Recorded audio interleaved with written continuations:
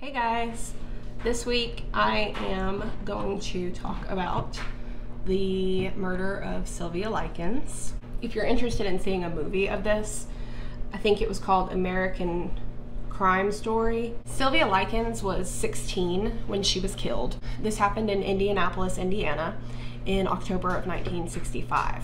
What put Sylvia in this place was that she was one of 6 kids, I believe it was, that I read. Her parents were carnival workers and they had to travel a lot. For financial sake, and I guess for the sake of having to move extra kids all over the country, Sylvia and her younger sister Jenny, who had polio and therefore was sort of disabled, the parents would ask other families to watch them while they were doing certain things because it was easier on them to have 2 less kids to feed and to take care of.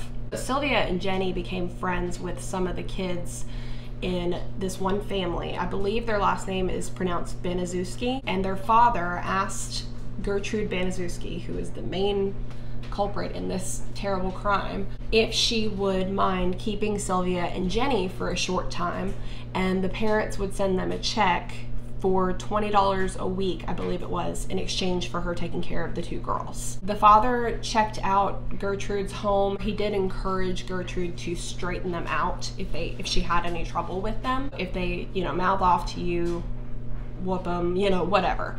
It was probably sort of that conversation, like, you have full reign to punish my children as you see fit, not knowing that this was a crazy person he was leaving his daughters with. Now, Gertrude Baniszewski also had financial troubles. She was a divorcee. She had been in many failed marriages. Most recently, she was left by her husband, but he was much younger than her, and she had her last child by him. I believe she had 6 children in all. And she was depressed. She was probably dealing with some postpartum after this baby, and she was also struggling for money. So she did like ironing and babysitting and stuff like that to make ends meet. So $20 a week to take care of these kids, just for basically feeding 2 extra mouths, she's probably gonna make some money off. She's definitely gonna make some money off of that because this is the 60s. It worked for her. She said, that's fine. I'll keep your girls here. That's totally fine with me as long as you send the checks. However, the first time they sent a check, the check was late.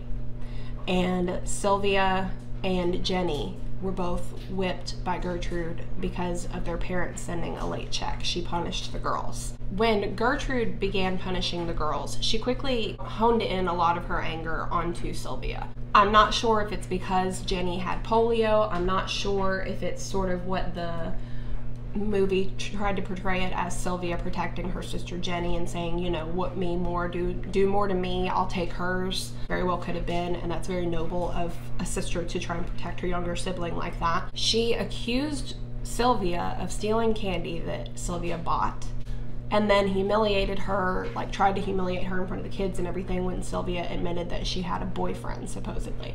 I don't know how true that is, if she had a boyfriend or if she was just seen talking to a boy at school, because as it goes on, you'll see that Gertrude will find any excuse to be mad at Sylvia and to punish her, even completely making up lies that aren't true. Now, at the time that this was happening, Paula was the oldest. She was 17 at the time of the murder, and she was pregnant during the time of this. Now, someone being pregnant at 17 in the 1960s, obviously that's scandalous. And Gertrude doesn't know at first, and I don't know how long of a gap there was, if Paula tried to hide it from her mother, if she was trying to figure out what to do, and then her mother found out, or if people started hearing rumors at school and it got back to Gertrude. Now, in one of the many punishments that Sylvia suffered through, Paula actually kicked her in her lady bits and accused her of being pregnant. And at that time, Gertrude sort of just let everything fly. She even encouraged her children to punish Sylvia, push her down the stairs, kick her, do anything they wanted for their own entertainment. Now, all of the children except for Paula and Stephanie are 12 or under when this is all going on. So they're very susceptible to do what their mother tells them to do. They're probably afraid of her, so they're going to do whatever they think. And of course, the younger ones are going to think this is normal because this is what they're growing up seeing. Stephanie was 15 at the time of the murder, and Paula was 17. The other ones were John, who was 12, Mary, who was 11, Shirley, who was 10, John Jr., who was 8, and Dennis Lee Wright Jr., who was just a few months old at the time. they started really going in on Sylvia. I guess it was just a mix of Gertrude's mental illness, her frustration with being poor, her frustration with having so many children, but she really just let the kids go ape shit on Sylvia, basically, and she did it too. She sort of led the parade. Supposedly once at a church function, Gertrude force-fed a hot dog overloaded with condiments to Sylvia, and Sylvia vomited it up because she was so, like forced to eat it, and she wasn't ready. And she was later forced to eat what she had thrown up. Gertrude accused Sylvia of prostitution at this point, and she would deliver sermons for the family, very misogynistic. She would sort of use it to her advantage or twist certain phrases around to be all about, prostitutes being bad and whores and this and that. I guess she skipped over the Mary Magdalene passages, but she used it to say that women were filthy in general. Now, there are definitely controversial parts of the Bible that put down women. There are definitely parts that they say, husbands should worship their wives as they are the church to Jesus and, whatever. But Gertrude is really honing in to her kids that we're doing the Lord's work by punishing her. Another thing that Gertrude used for her own argument was that supposedly Sylvia was spreading rumors at school that Stephanie and Paula were prostitutes. I don't think anyone knows the truth, but I think everybody assumes it was not the case. I think some people heard that Paula might have been pregnant, and it sort of got around the community, and Gertrude used her anger towards Sylvia to say, I bet it was her who spread these rumors. And this supposedly provoked Stephanie's boyfriend, who was Coy Hubbard, to physically attack Sylvia. So Coy Hubbard and his classmates made frequent visits to Gertrude's home to torment Sylvia, and they would work with Gertrude's children and Gertrude herself in thinking up punishments for her. With Gertrude's encouragement, they routinely beat her, forced her to eat feces and drink urine, used her as a practice dummy in like their own judo sessions. They would burn her body with cigarettes. They did so over 100 times, and they would severely injure her genitals. At one point, to entertain some teenagers that came over, Gertrude made Sylvia strip naked in the living room and insert an empty Coca-Cola bottle into herself, if you get what I'm saying. So this was very sick. This was very much for Gertrude's entertainment and all these teenagers' entertainment. There's nothing okay about this. Paula once beat Sylvia so hard that she broke her wrist, and it ended up in a cast, which she later used the hard cast to beat Sylvia even more. Gertrude forced Jenny to join in on punishing her sister and beating her. Jenny did not want to do this. Obviously, it's her sister. She cares about her. But Jenny was in great fear of what could happen to her. Gertrude threatened her that if you don't join in on this, you're going to be on Sylvia's side, just like she is. And at that point, there's many reasons going through your mind not to. A, she suffered from polio, so she's pretty defenseless as it is. And B, if anyone's going to help Sylvia, it would be her. So if she's being beaten too, to the point that Sylvia is, where she can probably barely move, barely walk, she starts not being able to eat and all that, like, they're both screwed. So Jenny really has to stay out of that side of it and do what she can to survive for both of their sake. Now, the neighbors next door heard a lot of commotion going on. However, they were afraid and they decided to sort of stay out of it. Had they intervened sooner, obviously Sylvia probably would have been saved from her untimely death. However, again, this is the 60s. People didn't just interfere in other families' lives. As messed up as it sounds, and as much as you might think, well, if I see something like that happening to a kid, or I suspect something like that's happening, of course I'm going to intervene. This was a different time. Sylvia and Jenny were teenagers. They weren't 5, they weren't toddlers being tortured. They didn't know she was being tortured. They didn't know the severity of it. They thought she was probably just a rough kid. Gertrude was having a rough time with her, and Gertrude was probably punishing her a little too much. But again, in the 60s, people didn't interfere as much with things like that. So they decided it best to stay out of it. They were afraid to get involved, and they just sort of let it happen. Not that it was on them to stop it, but again, if you ever suspect something like that is happening, obviously you need to report it. Obviously you need to intervene. Times have changed. Gertrude eventually forbid Sylvia from attending school anymore. because Sylvia stole a gym uniform. Now, the reason she stole the gym uniform was because it was required to wear. However, Gertrude, even with the $20 a week she was getting for watching the girls, she refused to buy a gym suit for Sylvia. So Sylvia kind of didn't have much of an option. I think she was afraid to report Gertrude or say, look, the person I'm living with is refusing to buy this. She just tried to do what she could think to do to stay under the radar, do what she was told, and stay out of trouble. Well, after this happened, Sylvia was not allowed to go to school anymore. Sylvia, because of the torture that she endured, eventually became incontinent, and that means that she really lost control over her bowel movements, her urinary movements, and her bowel movements. Everything like that sort of started to happen naturally because of all the torture she was sustaining down there. Her muscles just didn't work the same way anymore. She was also denied access to the bathroom, so it sort of had to happen that way at a certain point for her to just not be in so much pain, having to hold stuff in that you're not allowed to let out. But then, because she was denied bathroom access and forced to wet herself, Gertrude got mad at her for wetting herself and threw her down in the basement and locked her in, where she would remain up until soon before her death.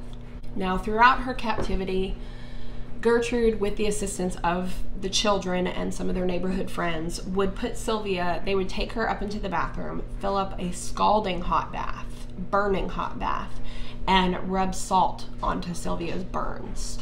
They refused to feed her. She was rarely fed, and she was kept naked almost the entire time. Again, she was made to eat her own excrements, and she was also made to eat what was on the baby's diaper. Now, Jenny was also bullied by many other neighborhood kids, many kids at school.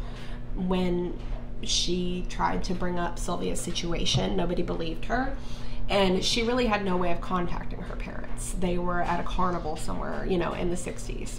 She didn't know where, I guess, to mail anything to. She didn't have access to call them, anything like that. So Jenny was just trying to survive at this point. So they ran into their sister Diana at one point out in a park. And Diana was estranged from the family. She was older and I believe married at this point.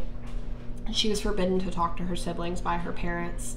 And they tried to tell her what was going on, but because of the estrangement, she sort of assumed that they were being punished for, trying to reach out to their sister or something. She didn't really figure that it was as bad as they were saying, and they probably didn't tell her everything that was going on, just saying that we're staying with this woman, she's awful to us, we don't know what to do. But Diana really couldn't do anything about it either. Diana tried to visit them at Gertrude's home once, but she was told to leave the property. She was not allowed there. She was not allowed to see them because I guess Gertrude knew that they were estranged. So she didn't think too much of it. She just thought, okay, they're staying with this woman who knows what's going on with our family drama, and I'm not allowed on this woman's property. So that is that. Now, at one point, a neighbor made an anonymous report, which prompted an in-home visit by a public health nurse. The nurse went in and asked questions, but she really, she wasn't taken to see Sylvia or anything like that. She didn't know where Sylvia was. She wasn't witness to anything. So really, after the only question she could ask, she was asked to leave, and she was unable to interfere anymore because the neighbors didn't know. Whoever reported this probably didn't know the extent of the injuries. They did their due diligence, they reported it, but without saying, she's down in the basement, go check that out, go check out her body for cigarette burns, stuff like that. The nurse only knew so much, and said, hey, I'm here to just check on the welfare of the kids. So at first glance, everything looks fine. She asked the questions she knew to ask, and basically Gertrude fooled her into thinking everything was fine. Now, I know that she said to the nurse at one point that the girls, at least Sylvia, had been thrown out because she was too troublesome. So I guess the nurse probably didn't pry any further than that. She said she didn't know where Sylvia was. I don't know if Jenny was involved in that story, saying they both left, but she claimed to not even know where they were, said that it was them, they were just terrible kids, she couldn't figure out how to punish them, that's where all the commotion was coming from. So it seemed like a likely story to the nurse. Now, due to dehydration, not being fed, not given water, Jenny later speculated during the trial that during all these tortures and everything, Sylvia basically stopped crying tears through it. I'm sure she was still whimpering and still in terrible amount of pain. But this probably made the kids think that she was faking it, or gave Gertrude an excuse to say she's faking it, she's not in pain, this and that. But Jenny actually speculated that she thinks it was because of dehydration. Her sister literally ran out of tears. On October 22nd, which we are now approaching the final days, Sylvia was forced by John to eat a bowl of soup with her fingers. Now, as soon as she was able to sort of figure it out and attempt to eat it, the bowl was taken away from her. So it was really just a tease, just for his entertainment. Gertrude eventually allowed her to sleep upstairs under the condition that Jenny did not wet herself upstairs. Again, she's incontinent. She doesn't really have any control over this. And she's so dehydrated that night, Jenny gave Sylvia her one request, which was, please give me a glass of water. Like, she was so dehydrated. So she gave her a glass of water. Of course, she ended up wetting herself. Sylvia at that point forced her to stick, I don't know if this was the one time she did it or the second time she did it, but insert an empty Coca-Cola bottle into herself as punishment. And these are glass bottles. These are painful. I mean, this is just disgusting. And she forced her to do this in front of the other children so that she would be humiliated by it.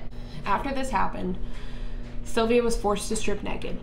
And at this point, Gertrude took a needle and heated it and started writing on Sylvia's abdomen. And there are photos of this from when the crime scene was found, from when Sylvia's body was found. It's very clear. It's not like tiny little burns or anything. With a hot needle, she carved into Sylvia's stomach, "I'm a prostitute and proud of it." And she was unable to finish branding her herself, but she asked Richard Hobbs to finish it. Now, Hobbs finished it while Jenny went with Gertrude to go grocery shopping. Like, Gertrude acted like this was totally normal. Come on, Jenny, let's go get some food. While Richard Hobbs was forced to finish it. He finished it with the help of 10-year-old Shirley. And then they used an iron poker in an attempt to burn the letter S in her chest, like the scarlet letter.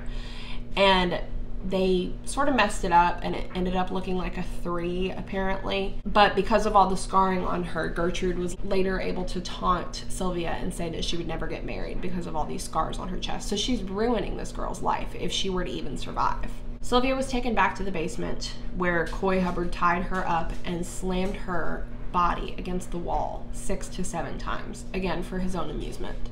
That night, she confessed to her sister Jenny, "I'm going to die, I can tell." I mean, at this point, she has no muscle control over probably hardly anything. She can hardly walk. She hasn't eaten or drank in God knows how long. So at this point, her body can't even handle food. I know at one point when she went upstairs, Gertrude attempted to give her some toast, and she physically could not eat it because she had no moisture to swallow like dry toast with. Now, the next day, after she was carved up, Gertrude went downstairs with a pad and pen and dictated a letter to her, intending to mislead any authorities and stuff, because I think at this point Gertrude knew that Sylvia was going to die. So she forced Sylvia to write a letter framing an anonymous group of boys for abusing and mutilating her after she had sexual relations with these boys. Now, Gertrude's plan was to then take Sylvia's body and dump it in the woods somewhere and leave her to die. The problem is, Sylvia overheard this plan. On October 25th, Sylvia tried to escape and fled to the front door, but due to her extensive injuries, Gertrude caught her in time. She was thrown back into the basement, but not before being struck in the face several times with a curtain rod. Gertrude and Coy Hubbard then tied her and bludgeoned her until she was unconscious. Now, Sylvia managed to recover from this, but she was unable to speak intelligibly and move her limbs properly. She tried to escape the basement, and she couldn't even make it to the staircase before she collapsed. That's what a terrible shape she was in from all these beatings and everything. Gertrude then stomped on her head with her feet and stood there just watching her for several moments. The next day, on October 26th, after multiple beatings, burnings, scalding baths, and more, Sylvia sadly died of a brain hemorrhage, shock, and malnutrition at the age of 16 years old. Now, when Stephanie, the second oldest, and Richard Hobbs realized that she was not breathing, Stephanie tried to perform mouth-to-mouth on Sylvia. She was shouting for her mother, shouting for someone to help, and Gertrude just kept telling her that Sylvia was faking it, that she wasn't really dead, she was faking it. When Gertrude finally realized that Sylvia was dead, she sent Hobbs to call the police from a nearby payphone. When they arrived, Gertrude was prepared with the letter saying, "This is what I found, she ran away," you know, all this stuff, and apparently some boys did this to her. However, before Gertrude was able to give them the letter, Jenny made it outside, you know, like she was just going outside to greet the police officers, and said to them, "Get me out of here and I will tell you everything." With Jenny's testimony and with all the evidence and with what had happened to Sylvia's body, they decided to arrest many people in this. They decided to hold Gertrude, her children, Hobbs, and Hubbard, all without bail pending their trials, so they could figure out what the hell went down in this house.